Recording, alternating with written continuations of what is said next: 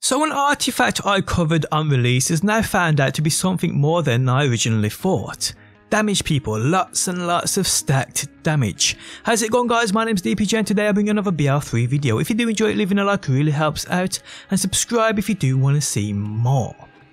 So the Pearl of Ineffable Knowledge is an artifact rewarded to you by Claptrap towards the end of the Guns, Love and Tentacles DLC campaign. And you can see that artifact on screen now. What this offers is consecutive successful hits grant 1% increased damage per hit up to 15 times. At maximum stacks adds an additional 20% damage. So going off what this states, like I said in my first video on this thing, you basically, it seems, get a total additional damage output from this artifact of 35%, 15 stacks at 1%, then an additional 20% equaling 35%. But actually guys, that's not how it works. Now before we go any further, credit to this find, or first to cover this video, must go to Moxie. As far as I am aware, he was the first to bring this to the community's attention. So if you guys would like to go and check him out and show him some love, his YouTube and Twitch can be found linked within the video description. As far as Borderlands streamers go, in my opinion, he's the one to watch. So yes, brought to my attention was his video stating the damage this thing stacks to wasn't what we first believed. It was calculated that this thing in fact actually gives you between 120 to 150 additional bonus damage. Now calculations I couldn't find, so I decided to try and suss this thing out myself and bring you guys this in a form even a noob like me would understand. So these calculations may be slightly off, but under my testing this is what I found. So a standard weapon at default deals 100% damage obviously. So with that first hit you will see damage equaling a 1.01%. Calculate and add that to 15 consecutive hits and you are left with a damage percentage of a 1.16 I do believe. So let's say you have a weapon which shoots a standard damage of 11 like we see here within the level 1 Infinity Pistol. I wanted something lower level to demonstrate and make calculations on to make it easier.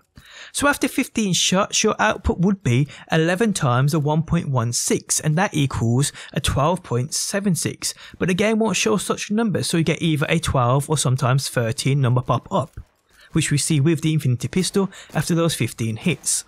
So with this damage number in mind, we then have to add that extra 20% damage this artifact offers after the 15 consecutive hits, and the way you would work this out is as follows. Now what you do is you calculate these two weapon numbers together, which would be 11 times 1.16 which equals 12 in game, and then we add that to 11 times 1.20 which is 13 in game. Then add the 12 and the 13 together and we get 25. And that's the total stacked damage we do indeed see with this Infinity Pistol, making the most out of this artifact. So to calculate the total damage multiplier this artifact offers percentage wise is quite easy. We started with 11 damage, we ended up with 25, 100% of 11 damage would take us to 22 damage. Adding the remaining 3 damage, percentage wise is about 35% ish, give or take a few numbers.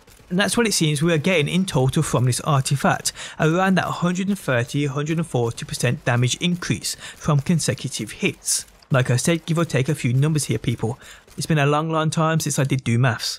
Now what else is also interesting is when stacking the damage, if you use a weapon which shoots multiple pellets or projectiles per shot, the 15 stacks happen much quicker, which makes the crazy results with weapons such as the Anarchy. And you can see this in action with this artifact in action on screen now against Graveward. So yeah people, it's a pretty cool artifact, and in fact it's an artifact I originally put off due to my initial thoughts on the damage this thing actually offered. It's great to see that actually isn't the case, and in reality this indeed is a top tier artifact. There's no two which ways about it.